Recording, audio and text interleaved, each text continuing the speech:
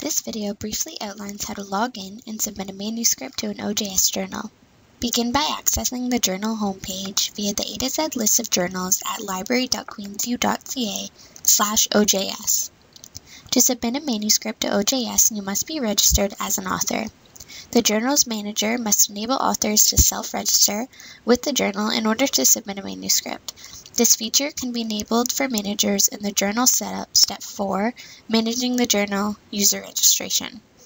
If you are already registered, choose Click here if you are already registered with this or another journal on this site at the top of the page and proceed to log in.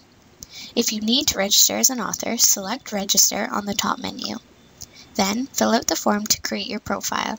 Remember to select the Author checkbox to register as an author. Now that you have registered, you may log in. Once you've logged in, you will be directed to your user home. Select the author link. This will take you to a screen listing any active submissions.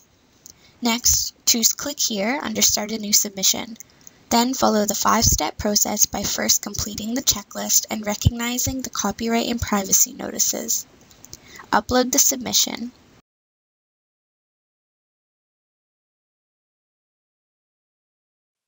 Then enter the metadata, including indexing is important for discovery of your article online.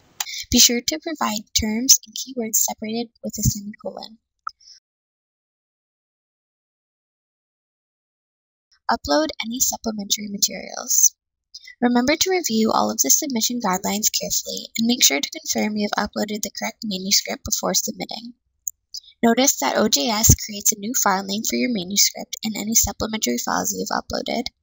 Once you've completed the submission, you will receive a confirmation email to your inbox confirming that your submission has been received. You can also monitor the progress of your submission in OJS. For more information regarding OJS, visit the Journal Hosting Service webpage on the Queen's Library website. Thank you for watching.